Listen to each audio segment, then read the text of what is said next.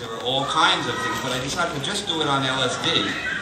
And then they got a letter from the publisher of Chicken Soup for the Soul, asking us to cease and desist. And the moral of that is that although the soul cannot be located, it can be copyrighted. So that book then became Psychedelic Trips for the Mind, and then I had all these a whole variety of stories left. Most of them were about magic mushrooms, but there were a lot about ecstasy and other things that people ingest, or smoke, or rub on, or rub in. And so originally I had thought that would be called Magic Mushrooms for the Soul. And then obviously it wouldn't, but since I had one for the soul and the mind, I thought it could be Magic Mushrooms for the Body. But as I got into sorting out all the ones I had there, it ended up being Magic Mushrooms and Other Highs from Toad Slime to Ecstasy. There's a long piece in there. One of the longest pieces, two of the longest pieces, I'll just read little excerpts from. One is my piece about Further Weirdness with Terence McKenna, to whom the book, and then the other was a long piece, an ode to the toad. By Ralph Metzner, who was one of the original Three Musketeers at Millbrook, New York, with Tim Leary and Ram Dass, who was then Richard Alpert. And at first he was going to use a pseudonym, Raoul Adamson. And so, you know, if somebody wants to remain anonymous, that's fine with me. And it was a very poetic piece, even Shakespearean, to describe toad slime. It was just amazing. I mean, it sounded like he called it the sacred toad. And so,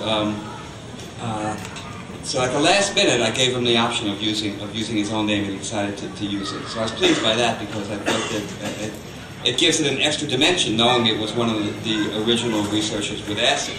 And and the interesting thing was that I thought of him, because he's a very distinguished professor now, so I thought of him as a little boy, you know, with a straw hat and a piece of weed, regular old weed, sticking out of his mouth, and a freckled face, with a tadpole in his pocket. And now he was growing up, and he was a professor wearing a pith helmet and glasses with a frog in his pocket. You know, it just evolved along with it. So, this is the book, which I published myself, and which was a pleasure to do, even though I still owe money to the printer. But I could assign the artist to do the cover I wanted, which is designed after a 60s poster, and it has a magic mushroom here and a very stoned frog sitting on top of it. And you can see a little chunk has been bitten out of the mushroom. And one of the contributors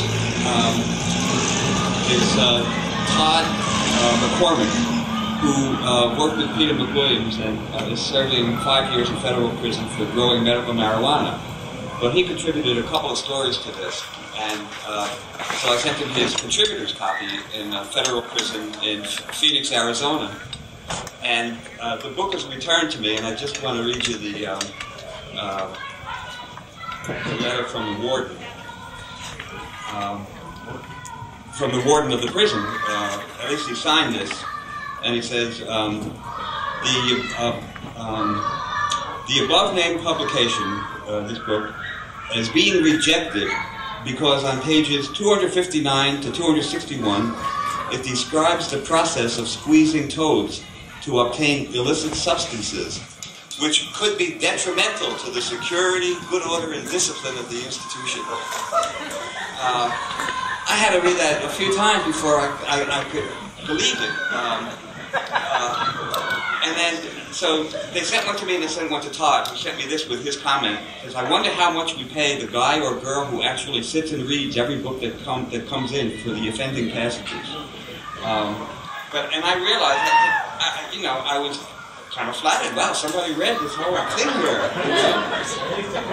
But then I realized, yeah, at least until page 259. But then I realized that, because there were so many things in here that the table of contents indicates magic mushrooms, ecstasy, peyote, mescaline, THC, opium, DMT, ayahuasca, cocaine, belladonna, STP, ketamine, PCP, toad slime, and others. And the "and others" contain things from drugs I hadn't heard of, like flagyl, to rug cleaner, to 2-TC2. Has anybody heard of that? To Dramamine.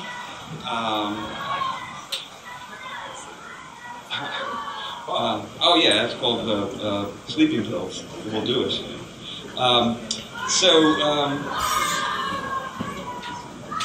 And I told somebody else about this, and told me that there was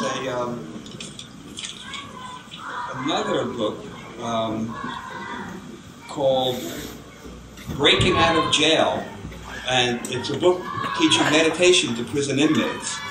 So breaking out, of course, is a metaphor, but the Texas Department of Corrections blocked the book from reaching the, obviously they didn't read it at all. But I think Todd was wrong that it wasn't somebody who read the whole book. They just looked at the table of contents, turned to toad slime, and found that. And my theory was correct because when they returned the book, you could see it was kind of pristine, but it opened right to that page. So, so the motivation really was not to prevent an insurrection at the prison of toads being catapulted over the fence, but it was to deprive him. It was to punish him for being in prison, so I sent him another copy with those 3 pages torn out and with a note to the warden in it, so he would see. So it's like calling their bluff. Then, of course, they only open the books, they don't open letters, so I'll send them the 3 pages with a letter. So it's just defeated their own purpose. So let me start with the dedication to Terence McKenna. It starts with a quote of his. He was born in 1946, died in 2000. And this quote is, "If the words life, liberty, and the pursuit of happiness don't include the right to experiment with your own consciousness, then the Declaration of Independence isn't worth the hemp it was written on."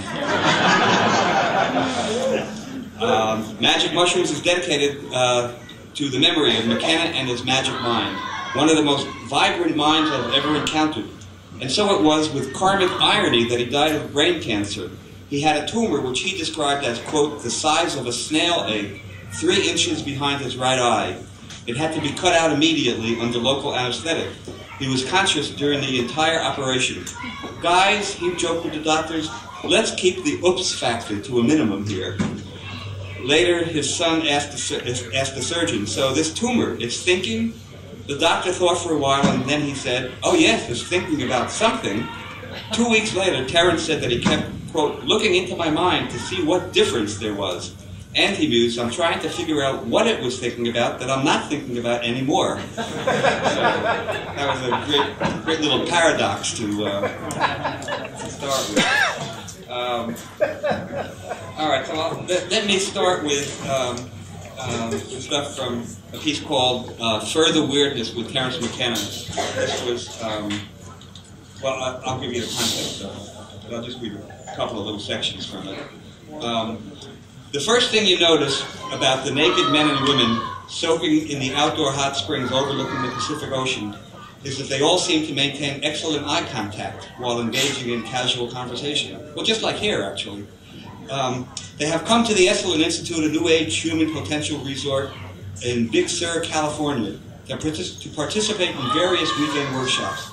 The group in this particular tub includes Terence McKenna, who will be conducting a workshop titled "Pushing the Envelope."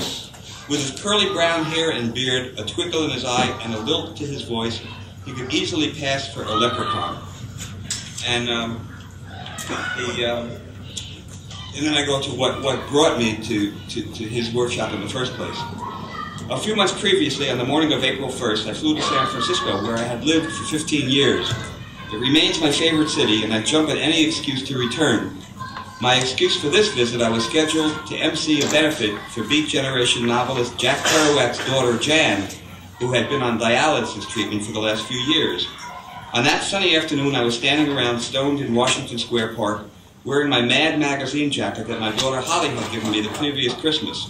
The smiling face of Alfred E. Newman stating his renowned philosophy, what, me worry, graced the back of my jacket. That's exactly how I felt that day, like a harmless innocent. I was waiting for the arrival of the annual St. Stupid Day parade, led this year by Grand Marshal Ken Kesey and his merry prankster sidekick Ken Babbs, in an open-top convertible. The event was sponsored by the First Church of the Last Laugh.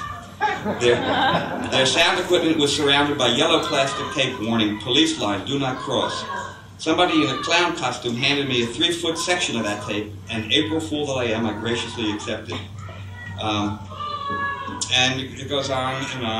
And then after the benefit was over, right before it, that night at the benefit for Jan Kerouac, held, let's face it, only because she happened to be the daughter of a groundbreaking literary celebrity, even though he had abandoned her mother when she was pregnant with Jan, I pointed out that it's not enough anymore just to be a sperm donor.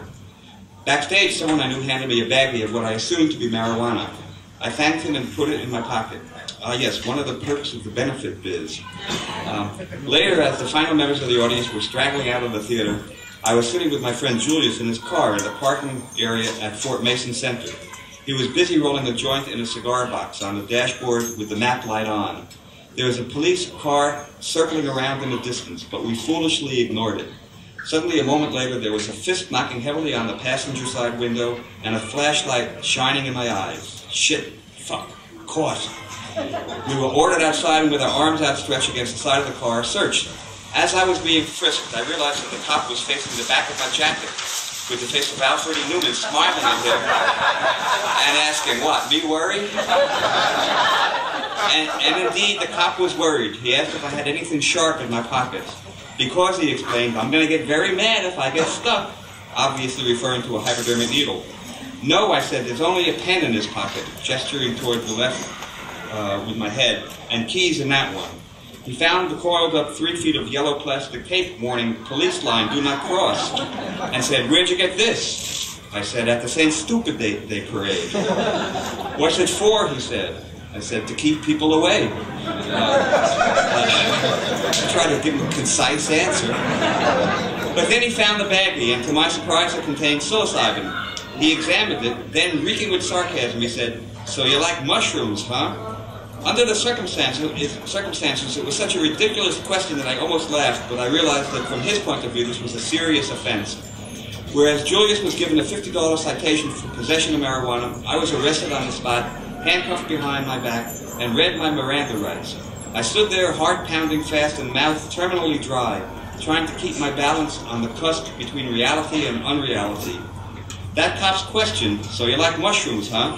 Was asked with such archetypal hostility that it kept reverberating inside my head. So you like mushrooms, huh? It was not as though I had done anything which might harm another human being. This was simply an authority figure's need to control. But control what? My pleasure? Or was it deeper than that? This need to understand the basis of my plight became the impetus for my decision to meet Terence McKenna. He was, after all, the head mushroom guru. So I'll read a couple of things now from the head mushroom guru.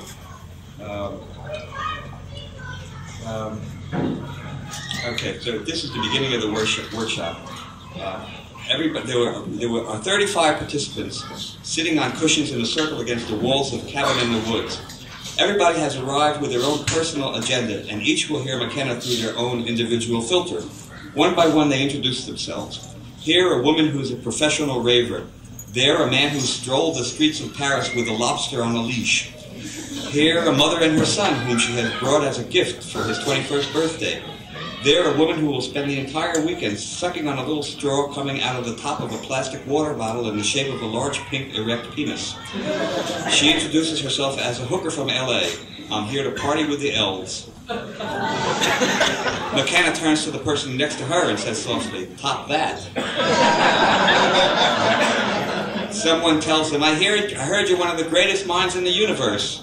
McKenna responds, "More outlandish claims. We'll compare notes at the end."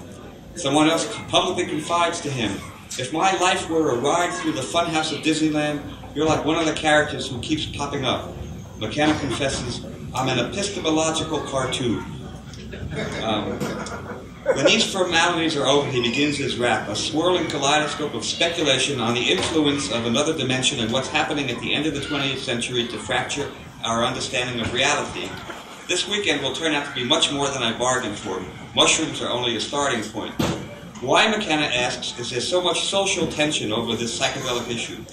Nobody who has informed themselves claims that great criminal fortunes are being made, or that kids are being turned into psilocybin runners in the ghetto. We know that all the stupid reasons given for suppressing psychedelics are in fact some kind of lie. And then the more naive on our side therefore assume that, well, shortly some with reason will climb to its zenith, and all those things will be made legal. Not. Because this phenomenon is a dagger pointed at the heart of every social system that's ever been in place, from the grain power at Jericho to modern fascism in China. No social system is so confident of its first premise that it can tolerate this. But we don't live to the greater glory of social theories and institutions. We live because we find ourselves, as Heidegger said, thrown into being, and we have to sort that out on an individual basis. And this is where McKenna's concept of novelty comes in. Novelty is the absolute core of his quest. The ultimate battle is between the increase of novelty as opposed to the habit or entropy. Look at the history of the universe, he says. Novelty has been increasing since the Big Bang. We needed to undergo radical deprogramming before the eschaton, the last thing on Earth. So eschatology is the study of the end of the world. You've seen the PR people walking with those signs outside of restaurants. The end of the world is coming. We are on the brink of moving into the domain of the imagination. Novelty is maximized and preserved. It changes our position in the cosmic drama, the cosmic accident. We're damn lucky to be here as spectators, we are told by science. Suddenly we matter. We still have the freedom to act, to create. The bottom line, the final message of psychedelics, the positive input that comes to you if you accept change, is the message that the culture outside of psychedelics is so keen to deny, with materialism, everything from the calendar to the theories of democracy. But nothing lasts. Not your friends, enemies, fortune, children, not even you. Nothing lasts. Well, if you live your life in denial of that, then it's essentially like being dragged kicking and screaming 60 years to the yawning grave. Strangely enough, the way you cheat the Grim Reaper by living as fast as you can is by living as fast as you can, because all time is the seriality of events. And the more events there are, the more time you have. So awareness becomes very important. And even, as the Buddhists say, awareness of awareness. The first workshop I had taken there was with John Lilly, who, the more he worked with dolphins, the more he came to look like one. And his license plate was DOLFIN. And he wore a jumpsuit, and he would make these sounds, these clicking sounds that were made by dolphins. And so it was very strange to be in his company, because he wouldn't talk unless he pressed the right button. But he started off the workshop with a tape loop that said the same word over and over again, which was cogitate. But it played over and over again, but I began to hear other words, as did the other participants. And I thought, cogitate, then it seemed like to morph into concentrate, and then Sharon-tate. But it turned out it was the same word the whole time, and his explanation was that the mind, which he calls the human biocomputer, when faced with repetition, automatically programs in novelty.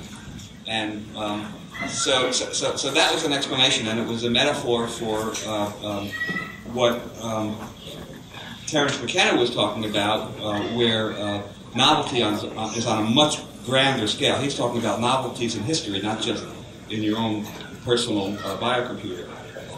So let me find that little section. And if you have any questions or comments, just call out, what's that word, Ivan? Frop. Frop was new. We learned that today. What does frop mean again? Are you here? Frop. It was. That's right. That's what Bob Dobbs smokes. It's frop. And so it became my new mantra because it's easy to remember. The combination of frappe, crap, and crop circles. Okay, so let's see.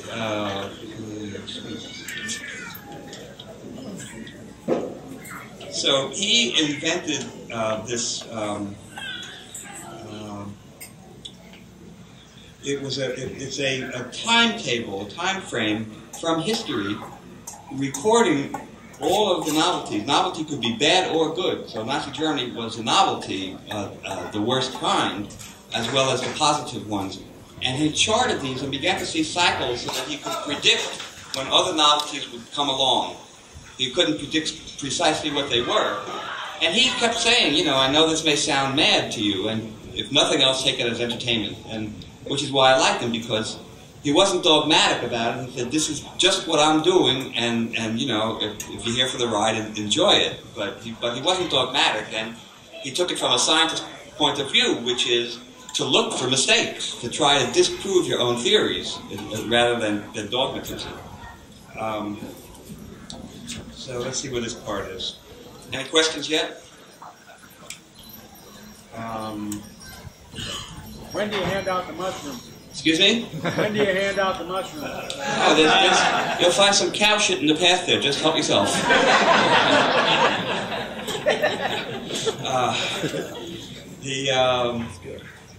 Okay, here it is. Now he's talking about... Here he's saying, better than I can say it. I basically function as the nutty professor. And he says his words, he separates when there are two T's together. Nutty, he says nutty, like you see in the dictionary with a little dot between the syllables. And he talks like that with an Irish lilt. That, you know, things are getting nuttier and nuttier and nuttier. That was my mantra for a long time. Now it's changed to things are getting frappier and frappier and frappier. He says, I basically function as the nutty professor. This is so personal that no one has ever tried to steal it. That's how uniquely and wholly and totally mine it is. So if it's malarkey, I get all the blame, and if it's true, I get all the credit. On a basic level, the cosmology that I'm proposing is this, that the universe should be thought of as a kind of struggle or competition between two enormous forces. We'll name them habit and novelty. Habit is repetition of the pattern already established. It's conservation of traditional values. It's a path of least resistance. It's momentum. Novelty is an equally easy concept to grasp. Novelty is what's never been before. Novelty is emergent. Novelty is new. Novelty makes connections where they were never made before. And in fact, earlier this afternoon, there was a woman, Jill, who had a hula hoop, and she was doing it, and her daughter was climbing underneath the hoop, so at a certain time she could get up without disturbing the motion. And immediately I thought, there's novelty in action. And I was curious, you know, was this already a trend? But they had just invented it on the spot there, and so it was pure novelty. Although, you know, and then novelty gets co-opted. So I'm sure there's going to be frisbee events in the Olympics sooner or later, as it develops. And for the first time, it'll allow dogs to be in the Olympics. Chase them. So he says, any span of time, a millisecond, a million years, has within it a struggle between habit and novelty, and potentially a signature of how that process proceeded. Like a stock market, the shifts between habit and novelty are like the shifts between highs and high and low prices of commodity. The good news in all of this is that novelty is winning, and novelty will triumph absolutely at a certain future moment in time. Let me lead us into the future here. All mysteries will be revealed. Okay, and now the thing is that, and he predicted that the eschaton would be in December 21st in the year 1220. 2020, 2012, right. And this was the same, he learned, as the Mayan calendar. And so that was, you know, that will stretch one's boundaries of coincidence. and it also, you know, kind of validated his own theory.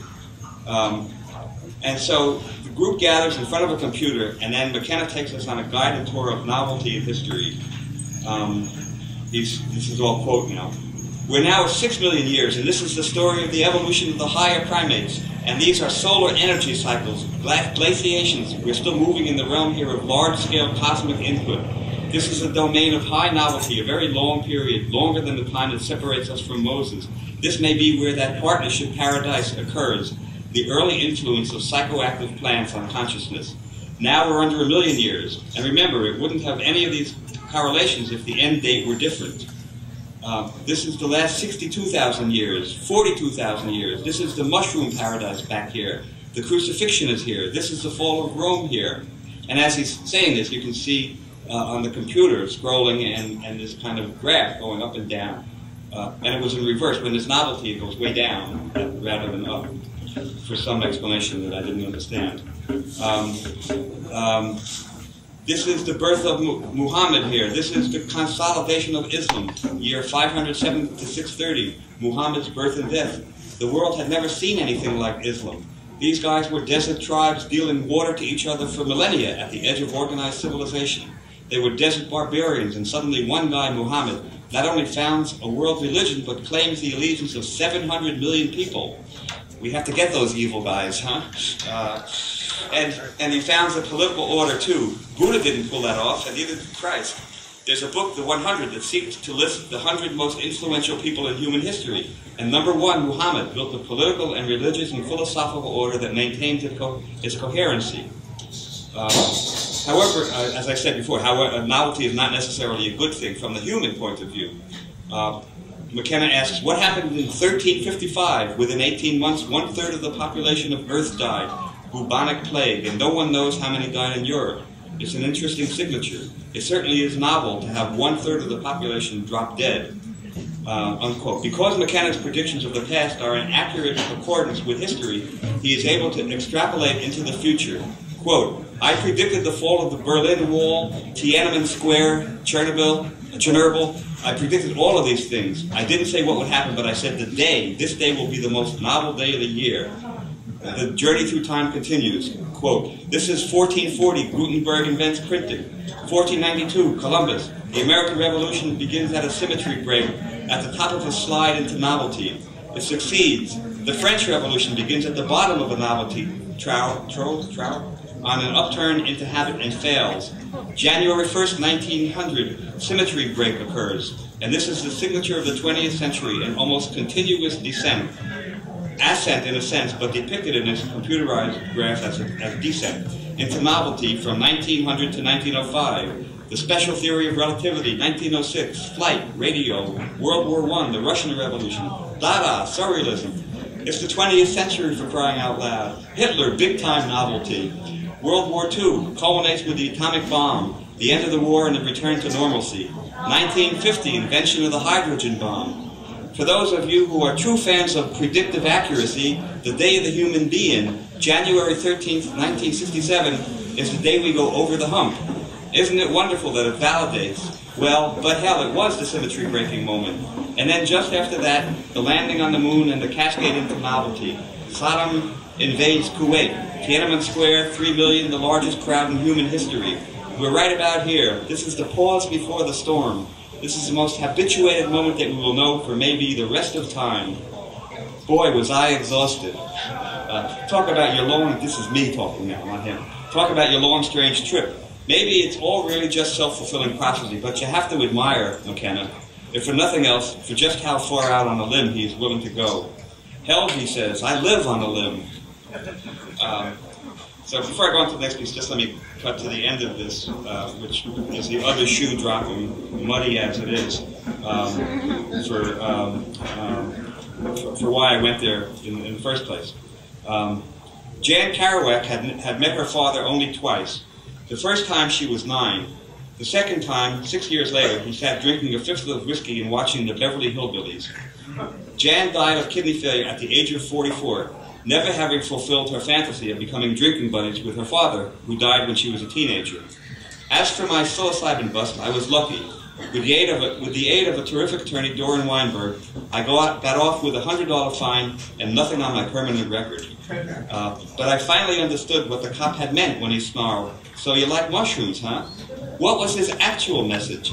Back through eons of ancestors, all the way back to those unstoned apes, this cop was continuing a never-ending attempt to maintain the status quo. He had unintentionally revealed the true nature of the threat he perceived. What he had really said to me was, "So you like the evolution of human consciousness, huh?"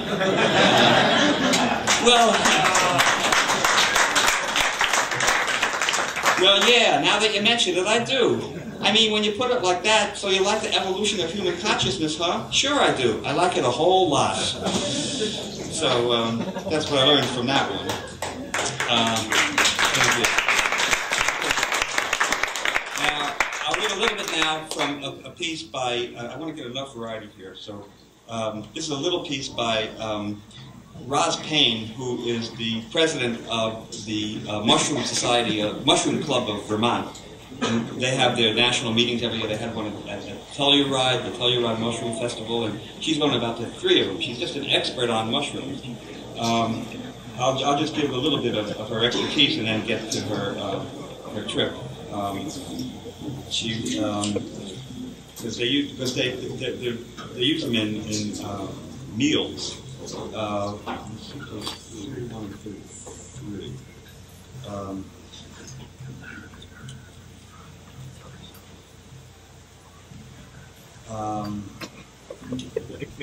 Just as she's describing the Telluride Festival here. But here, I'll give you an example of what they did at the Vermont Mycology Club. It was the ad that ran in the events of our local newspaper. She read, "On a warm day in May, 20 people showed up at my house bearing various mushroom dishes. Included were creamed morels in baked puff pastry, bolitas edulas, porcini pizza, cream of 18 mushroom soup, pickled honey mushrooms, clumps of oyster mushrooms cooked in olive oil and butter, hedgehog tooth mushroom salad, chanterelle omelette, amanita caesara on toast, maras mias toasted with pine nuts, agaricus fried with chicken, puffball lasagna, juice, espresso coffee, wine, and beer."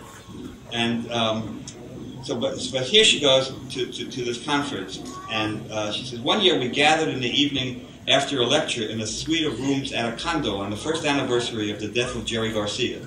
Someone from Ben & Jerry's had donated pints of Cherry Garcia ice cream, and someone from the Evergreen area of Oregon had brought a hot fudge sauce. It was delicious. We ate and ate, talked and talked. At some point I realized that someone was talking and no words were coming out of his mouth, and his spine began to melt. It turned out that the hot fudge sauce had bits of chopped up psychoactive mushrooms in it, and I had overeaten." My friend, and I can understand that because I don't drink liquor, but I spent the Christmas at Ken Kesey's family's house in Eugene, and Ken's brother Chuck runs a creamery there. They put out Nancy's yogurt and a lot of products, and he brought over ice cream, which had 2 kinds of liqueur in it. And because of the coldness and sweetness of the ice cream, you couldn't really taste the alcohol. And so I overate the ice cream, and I vomited and passed out and got drunk for the first time in my life. I just wasn't used to taking legal drugs. Not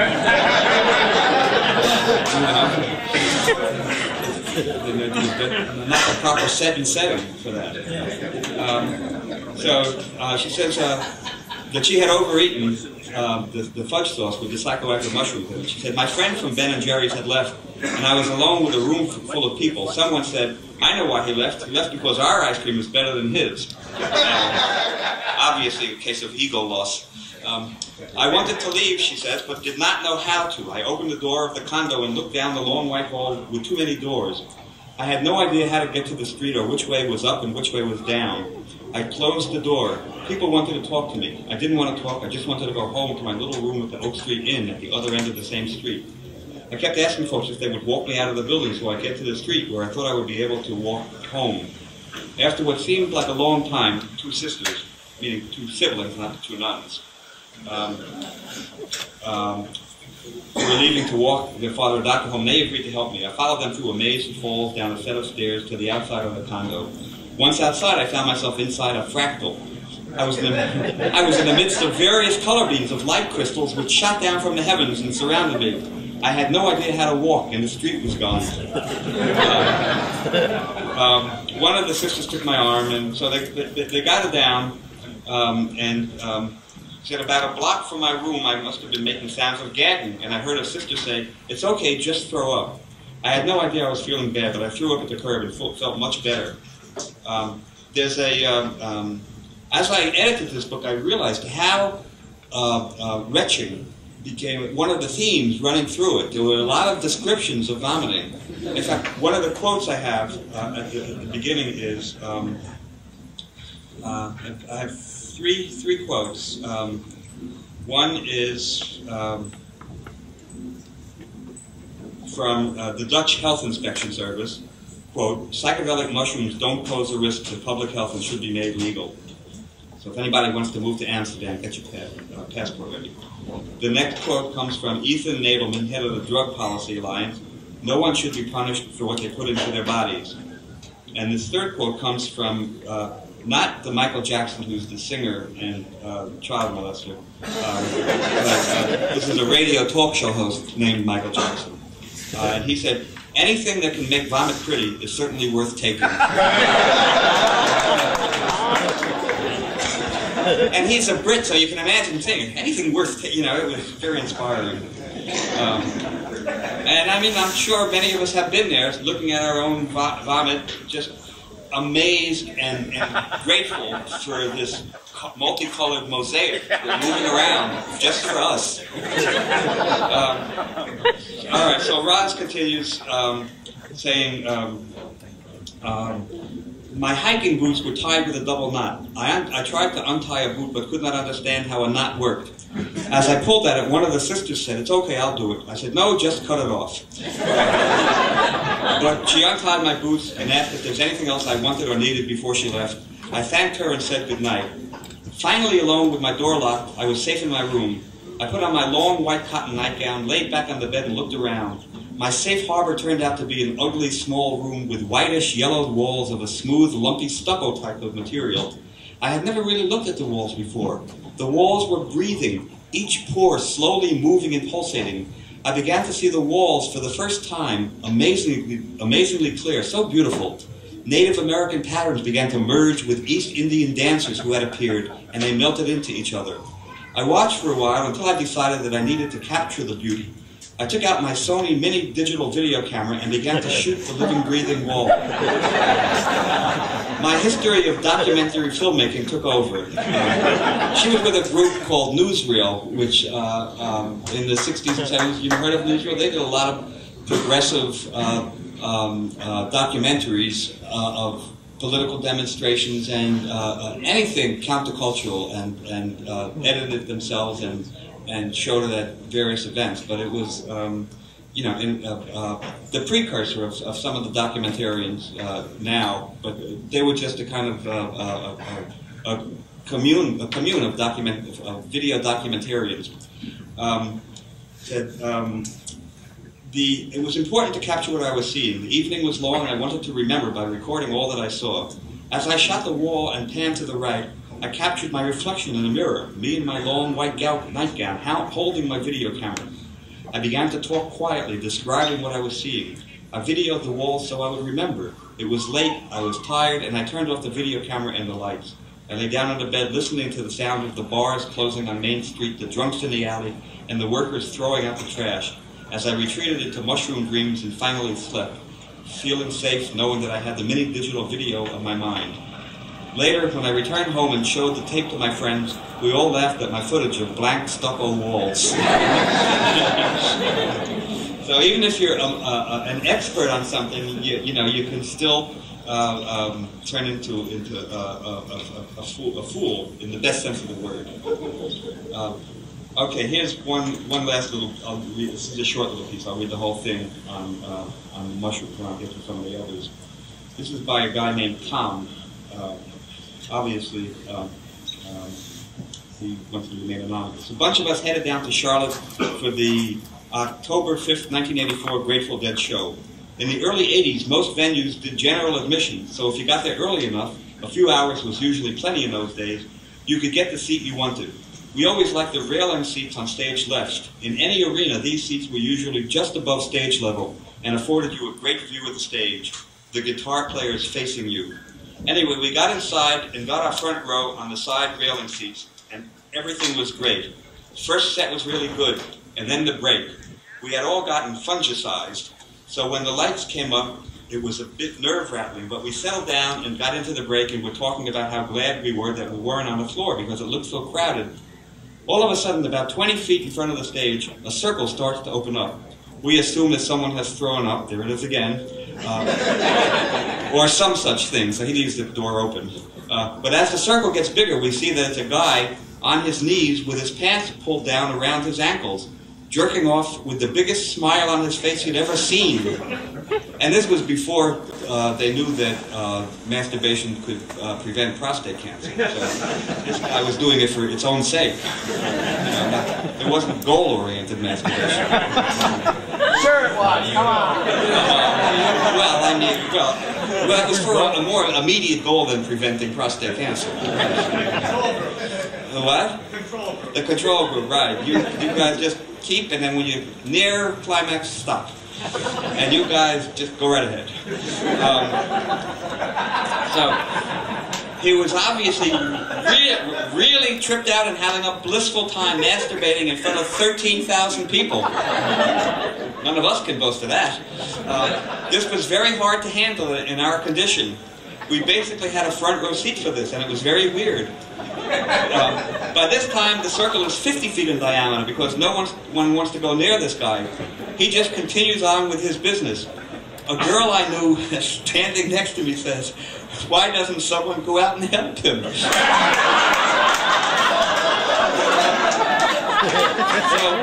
I mean, maybe altruism is wired into our genetic structure. And be my guest, I said. I have no idea if he even realized where he was. The cops are laughing and won't go near him. When he finally shoots his wad to great applause, and someone throws him a bandana, and he starts wiping up the floor. The cops then go out and get him and gently cart him off to who knows where, but he never stops smiling.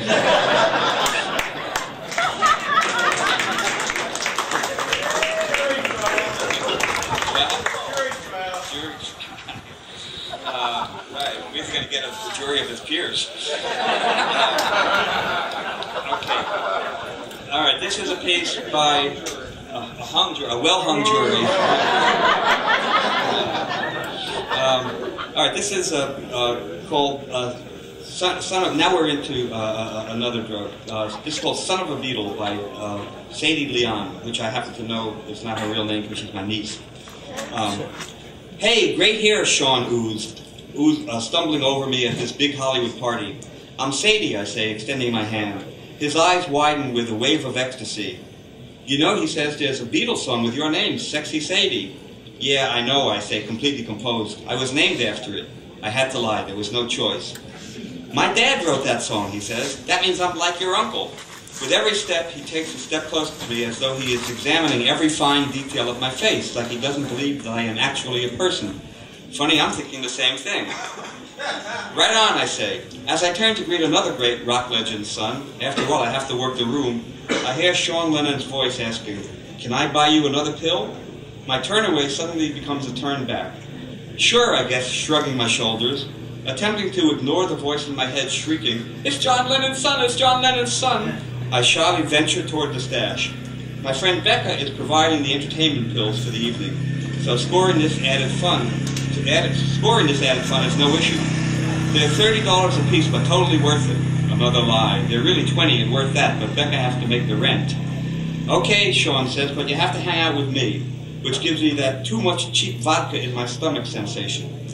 I hesitate, but since I'm on a bed filled with my dearest friends, there appears to be no harm.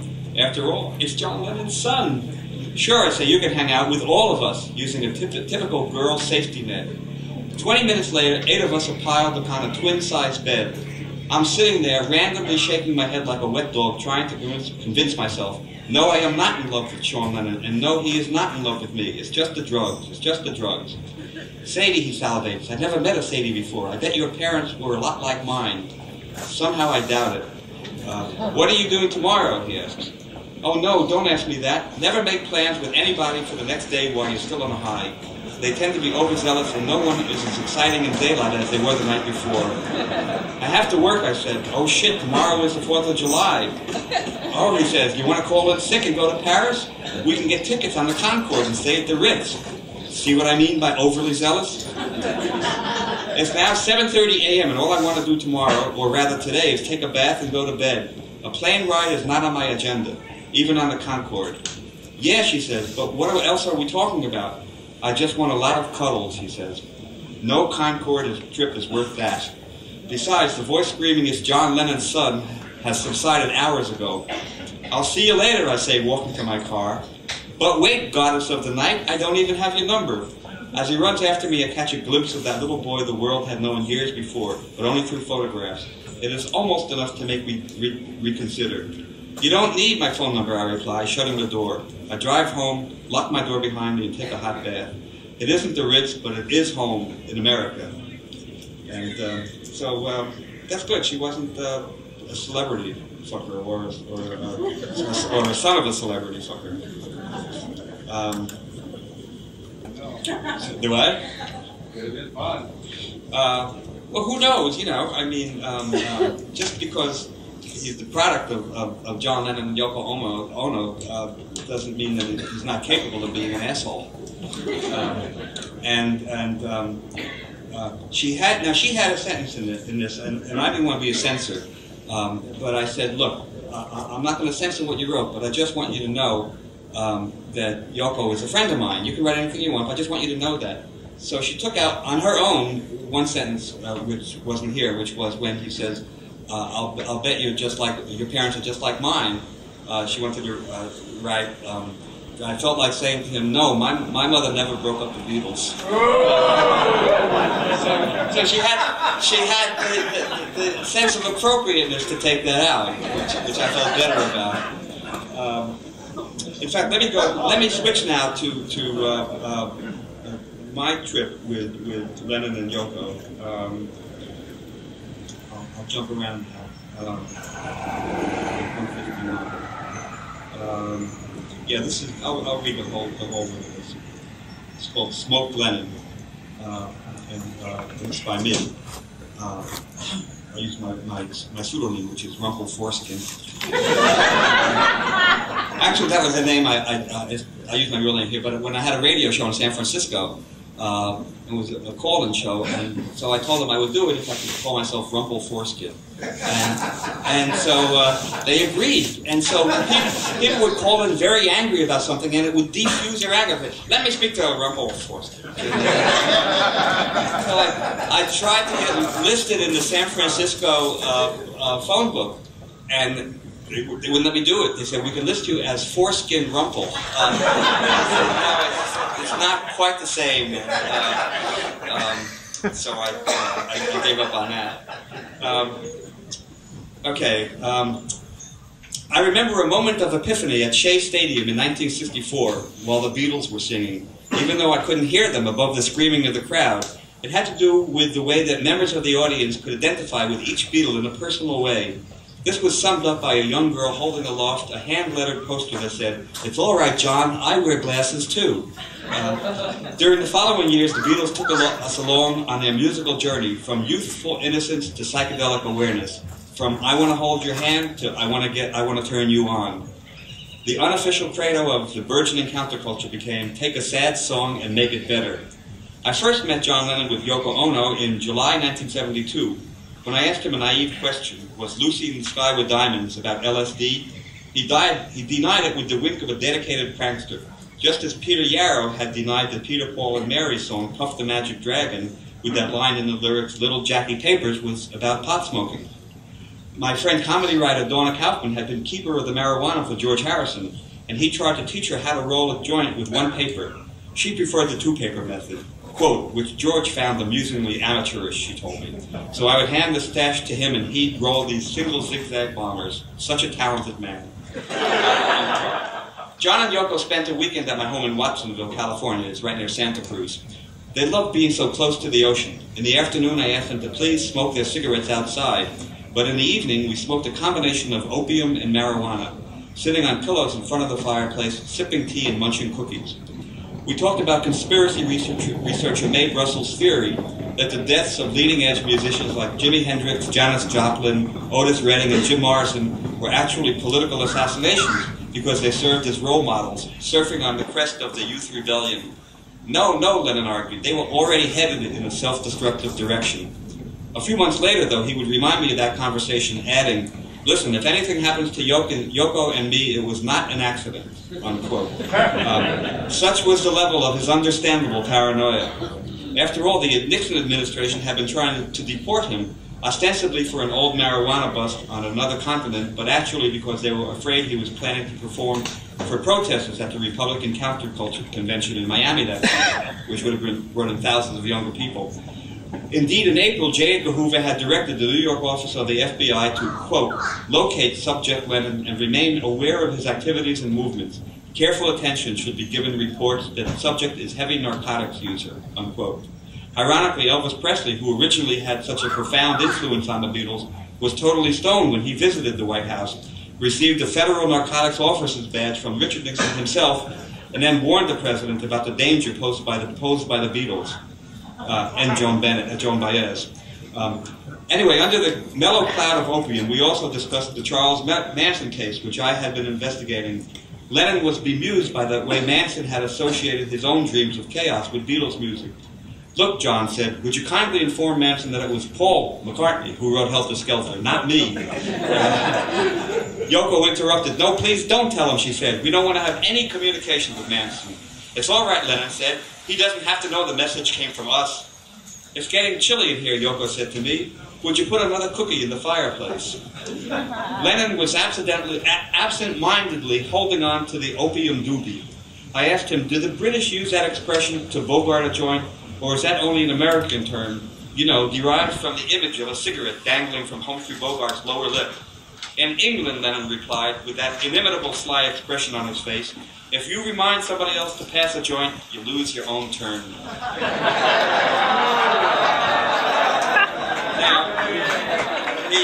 Now, he had, as I say, a very sly sense of humor, and years later I realized he might have been putting me on totally. Is there anybody from England here who, Matthew, are you here? From Wales? Is that a custom there? No. Yeah, so he was putting me on. And I believed it. On the other hand, at a cannabis cup in Amsterdam, I was sitting next to Rita Marley, the widow of Bob Marley, and she had a huge joint, almost the size of a cigar with a goiter. And she was smoking it there and smoking it there, and I was waiting for her to pass it, and she kept smoking away and smoking away. And somebody passed me one from the other direction, and I said, thank you. And then she explained to me, in Jamaica, we don't pass our joints around. And I don't know if now she was putting me on. Does anybody here from Jamaica? It is true. And what's the reason for it? They have so much, each one has their own? They don't like to get sick from each other's germs. And they just like to be able to control it completely. Okay, so Lennon was putting me on, but Rita Marley wasn't. Okay, good. You need a program to tell the time you're being put on it. And I'm a professional prankster, so I'm easy to fool. Okay, let's see what else we have here. I'm going let's see. Okay, the Reverend Ivan Stang is here, so I'll read his in a piece. 207.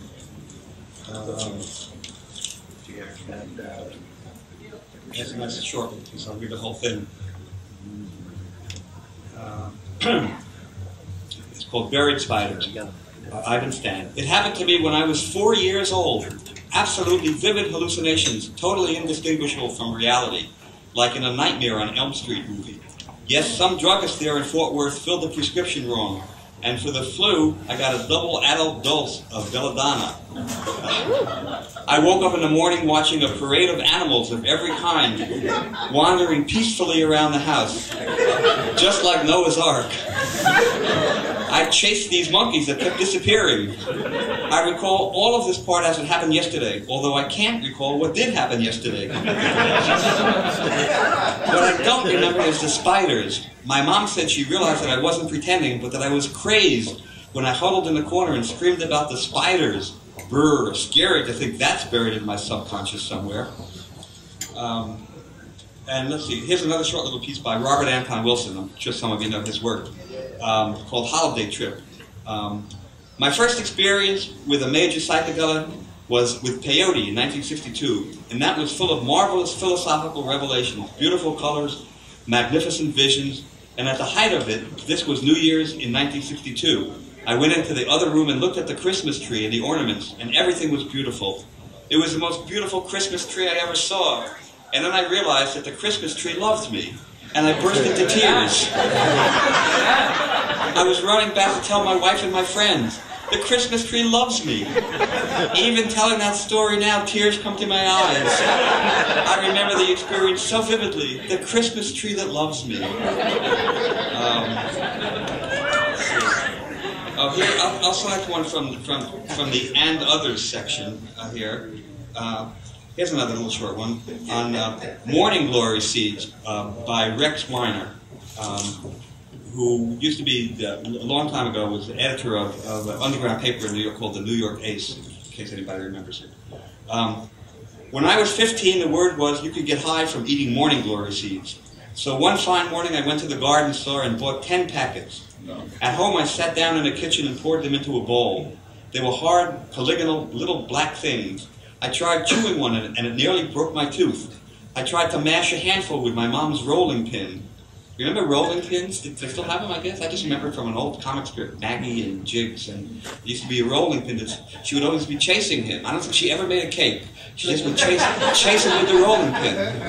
That had another function. I'm trying to mash a handful with my mom's rolling pin, but at that moment she came home. So I hurriedly poured all the seeds into my pocket and got busy making myself a salami sandwich. When my mom walked in, that's all I was doing, making myself some lunch before going outside to play. In the woods nearby, I sat down with eager anticipation of a psychedelic afternoon in the midst of glorious nature. I poured the seeds out of my pocket and tried pounding them with a rock, intending to take the powder and eat it. But they just sort of splintered when I hit them. They pissed me off, those little black seeds, and I was impatient to get high. So I took out my salami sandwich, pulled open the bread, and piled on the seeds. A lot of them fell out, but the mustard held most of them very nicely. I consumed the sandwich and was picking the little black boogers out of my teeth for about 15 minutes, when suddenly a stabbing pain seared my gut like a blowtorch, and I keeled over, puking. There it is again. I should have made a tally sheet. Puking furiously. Nobody pukes smoothly. I was sure I was going to die. When I looked down, my puke was in Technicolor. Right, nobody pukes in black and white either. For the next, unless they're watching an old movie. For the next 5 hours, I was flat on my back, hallucinating like crazy. And I just hung on for the ride until I could finally walk home. But forever afterward, I could not eat salami or mustard, or even think of them without feeling queasy. And the sight of anything small, black and seed-like made me sick to my stomach.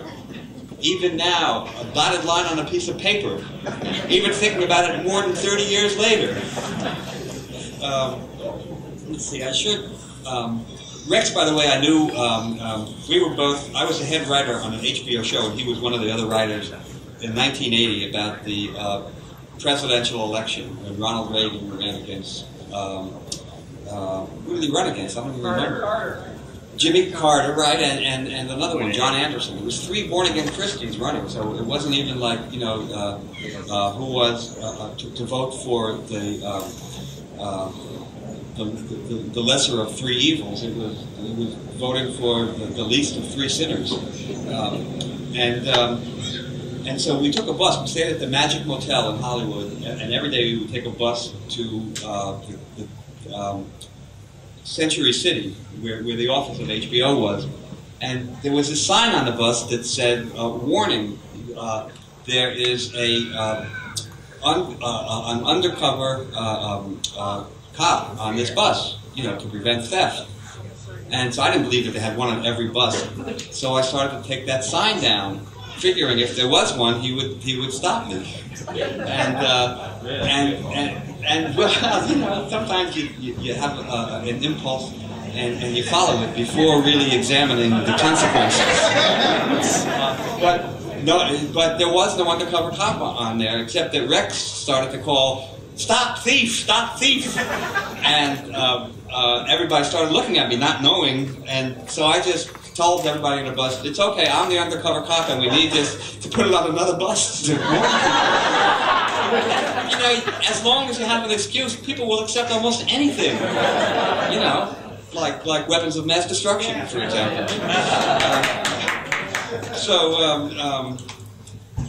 Okay, let's see. Well, I should read something from Ralph Messer's piece on Pope's life, just a bit of it to give you a sense of the poetic way in which... Oh, wait, first let me read something about John Lilly, because this is really bizarre. Remembering John Lilly, this I wrote. This is in the ketamine section, or vitamin K, as they call it. In 1967, a flashback at STARWOOD. In 1967, while tripping on LSD at the Seaquarium in Miami, I had a delightful non-verbal encounter with one particular dolphin. I would run to my left, and the dolphin would swim in the same direction. Then I would run to my right, stop short, run to my left again, then back to my right, and the dolphin would swim in perfect synchronization. We resembled that scene in the Marx Brothers movie Duck Soup, where Harpo mimicked Groucho's motions in a non-existent mirror. By the way, I asked the dolphin, "What are you always smirking about?" The dolphin replied, and I'm willing to concede that this might have been my own acid projection. Again, you try to keep an open mind. The dolphin said, if God is evolution, then how do you know he's finished? Obviously, it was a male chauvinist dolphin. In 1970, I attended a workshop conducted by John Lilly, and I asked him about. I told him about that, and I said that the dolphin said to me, "If God is evolution, then how do you know he's finished?" And he corrected me. Lilly said, "No, it's how do you know you're finished?" And it was a simple yet profound revelation, and so conscious evolution became the name of the game. Lilly considered dolphins to be smarter and more benevolent than humans. His work inspired a movie, The Day of the Dolphin, in 1973, in which the Navy trained dolphins to be underwater weapons carriers. Lilly was dismayed. "They've turned dolphins into little gray niggers of the sea," he told me. Lilly and his artist wife Tony later founded the Human Dolphin Foundation, and in 1980, with computer scientists, he designed a computer system, Janus, to formulate a human dolphin computer synthesized language. In 1981, I introduced Lilly to freelance writer Sandra Katzman, and she became his, quote, invaluable friend. She kept a journal. Sample entry: the rooms have mirrors. Above a bathroom sink, a concave mirror stretches. Walls completely framed with mirrors. Light bounces back and forth between mirrors. I ask, how much light is lost in each reflection? 1/8, replies the scientist. He would know that, or maybe he was putting her on. You know, who knows? You know, you can't argue with experts because they're always wrong.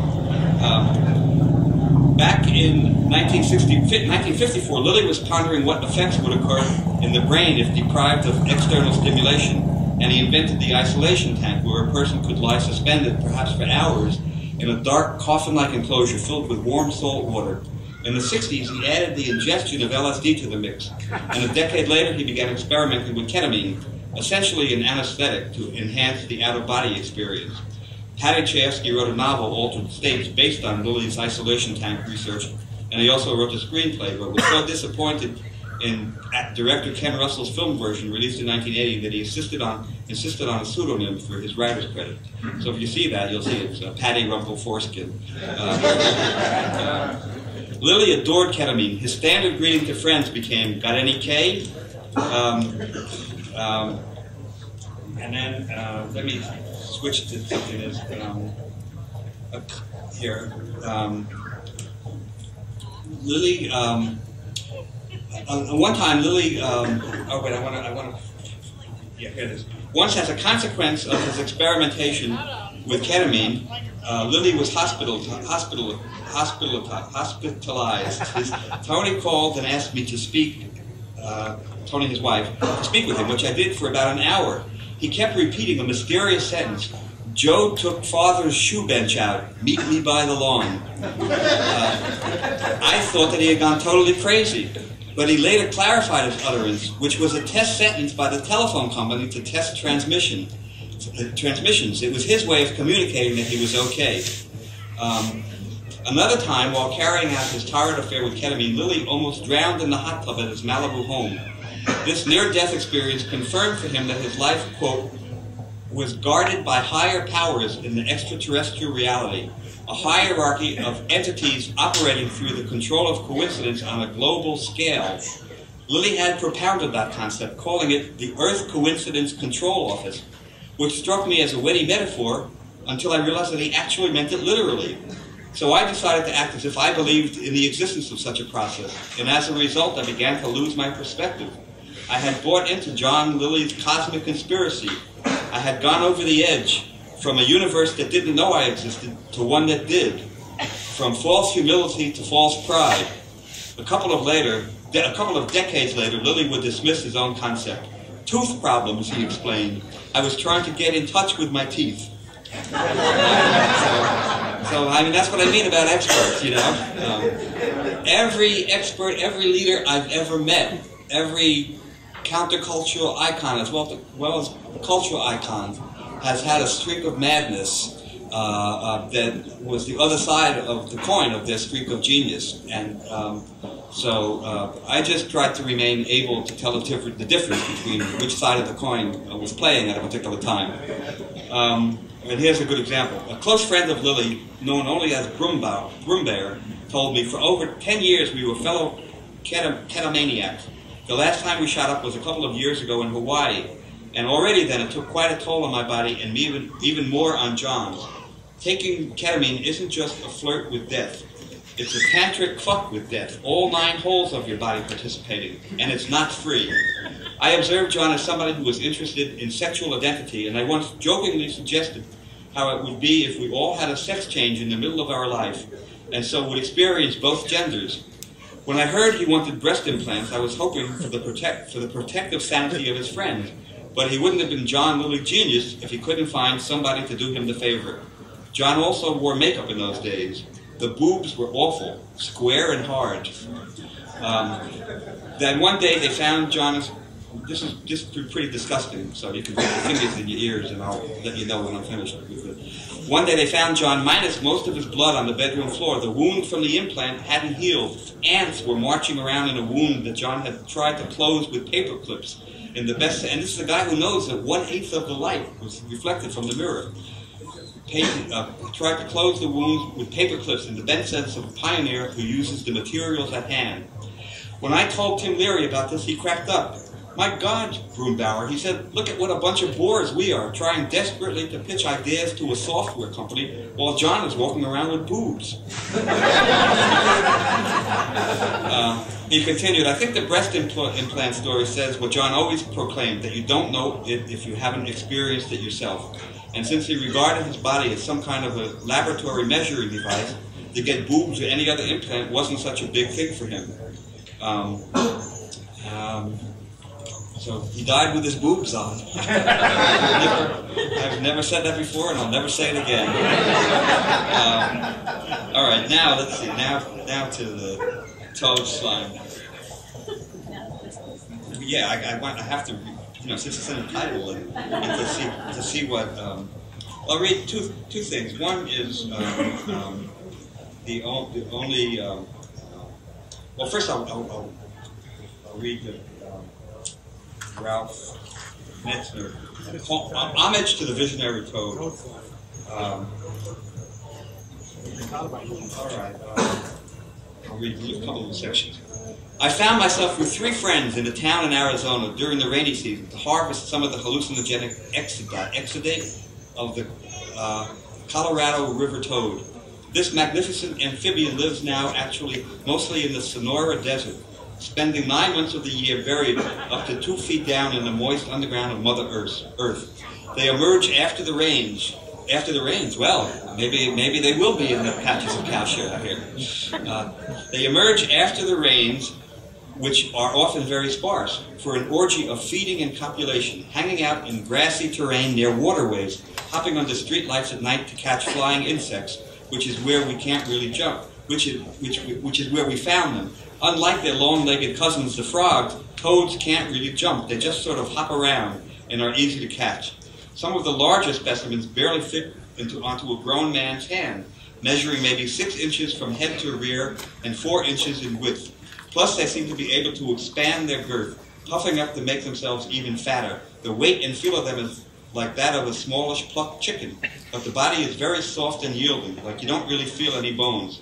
The skin is olive green in hue with little bumpy warts, 2 raised parotid glands, 1/2 length an inch at the neck, and smaller glands at the crook of the elbows and groins.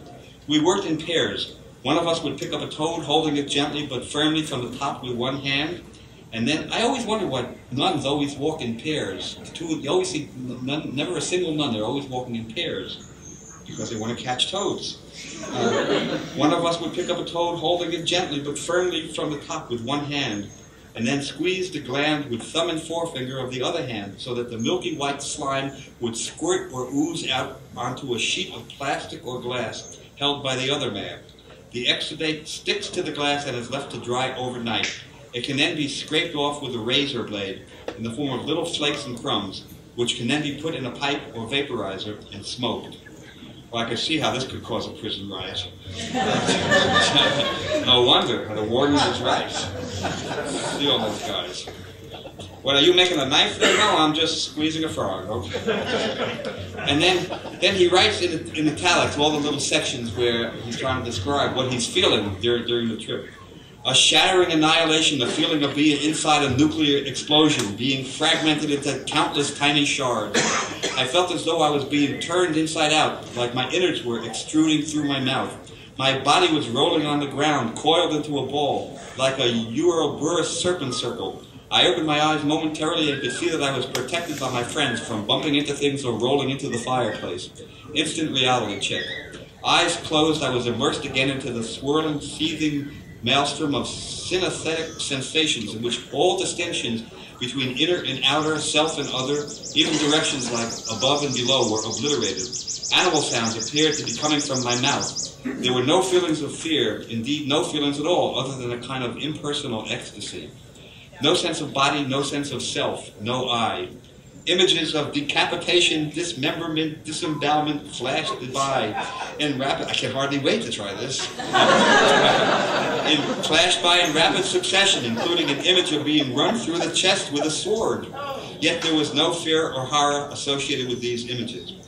I think that the head of the CIA had that same imagery of, falling on a sword, and without the use of mushrooms. Yet there was no fear or horror associated with these images. The following thoughts occurred. Death comes to all, now it's your turn. This is it, determination. Resistance is impossible and pointless besides. It's too late, the annihilation has already happened. As I gradually came back into my body, after 10 minutes in real time, I felt bathed in pure joy and completely at peace with myself, the world and my death. Let's see. Yes. Oh, okay. All right, let me read the final story in the book, which is by me. This is under the impression of and other hives, and this is smoking mouse turds. When my daughter Holly was 11 years old, she decided to come stay with me in San Francisco for a whole year. This was a courageous move for her.